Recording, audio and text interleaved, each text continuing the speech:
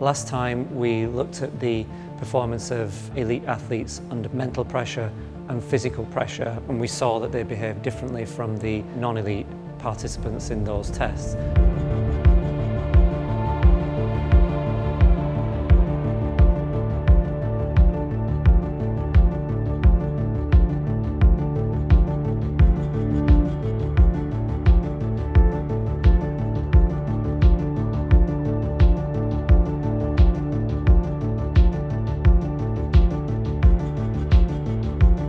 Today what we're going to be looking at is how elite athletes respond to emotional information.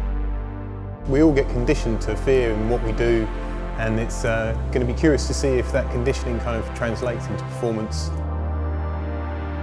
We're going to use two types of tests with the athletes, one a test of perception, one a test of memory, and we're going to present images during those tests that will induce different emotional states, states of fear and more pleasant states as well. From a young age I've competed in motorsport, you know, I guess a dangerous high-risk environment. Hopefully I can get inside my own brain today.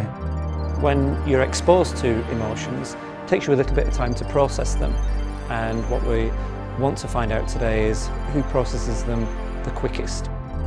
People from the outside look in and think we're mad, but I can assure you it's all calculated. For me, I feel like I'm quite a calculated person. Yeah, I get scared all the time, but I manage those risks. It's always difficult to know what we're going to expect. I think everyone processes fear a very similar way, and I've just got very good at getting comfortable with it.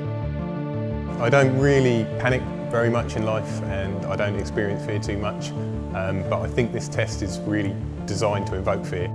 You know, I'm used to an element of danger and fear, you know, on a weekly basis, but you know, the fear side of it, I guess, I set to one side for the weekends.